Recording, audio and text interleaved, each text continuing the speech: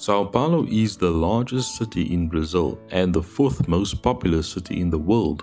It was here that our members of the Reform movement first settled in Brazil.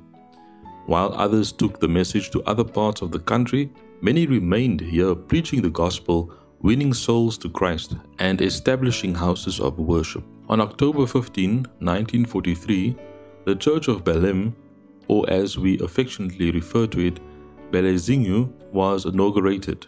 Located near the bustling city center of Sao Paulo, the Church of Belénzinho is surrounded by a vast field of missionary work.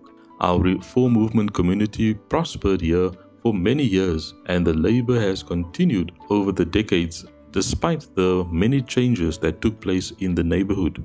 The brethren continue actively working with the children and the elderly in the community, and God has prospered His cause. Still, the building is 80 years old and it is getting tired.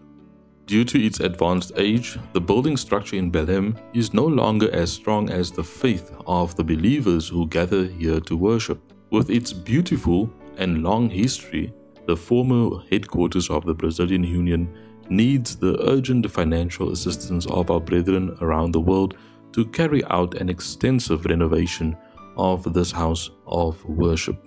We thank all the donors for their contributions and pray that God will bless our brethren and sisters who will help us keep this beacon of light shining for as long as the Lord permits. Your brethren from the Belénzinho Church.